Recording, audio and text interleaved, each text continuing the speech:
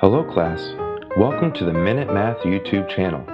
Please hit the subscribe button below and share our videos.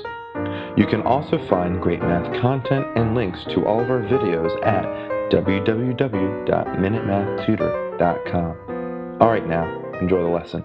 Hi, I'm Sean Gannon, and this is Minute Math, and today we're learning about simple and compound interest. Find the total value of the investment after the time given. If I was given this problem, $21,000 at 13.6% compounded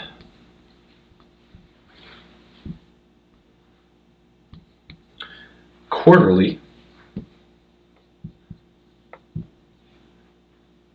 for 4 years. Alright? Well, what I want to do is first take from that word problem and find my variables needed. Principal, first thing that's written here, my starting amount, $21,000. Interest rate as a decimal, 0.136. Number of times we compound within a year. Quarterly means 4 times in a year. Okay? And the number of years we're compounding here is 4. Okay? With that, we need to plug that into our formula for compound interest. A equals my principal, $21,000. Multiply that by 1 plus R, my interest rate as a decimal, 0.136, over the number of times we compound in a year, quarterly being 4, to the exponent of that 4 times the number of years, which is also 4. This gives us a total value of our investment after 4 years to be $35,000, or $35,854.85.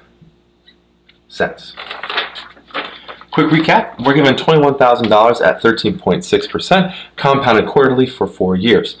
With that, from that information really, we got our values for P, R, N, and T. We applied that to our compound interest formula and solved. And we got a total value of our investment to be $35,854.85. Hi, I'm Sean Gannon, the creator of Minute Math.